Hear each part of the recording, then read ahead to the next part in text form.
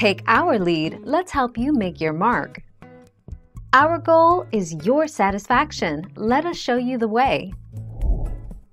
The basic meaning of the Semitic root from which it is derived is firm, fixed, or sure, and the related Hebrew verb also means to be reliable and to be trusted.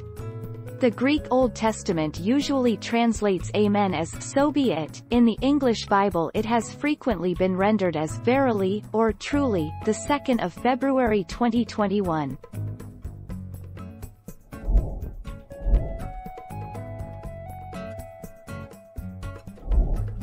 Take our lead.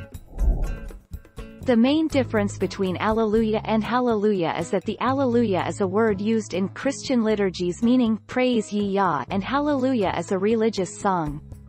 The form Alleluia is also used to refer to a liturgical chant in which that word is combined with verses of scripture, usually from the Psalms. 14 December 2018.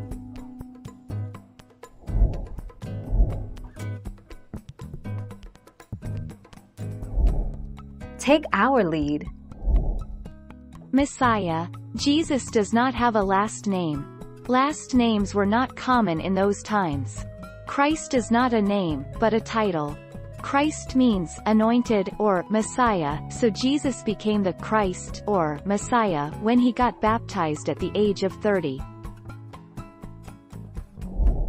Thank you for watching. Please subscribe and hit the bell notification.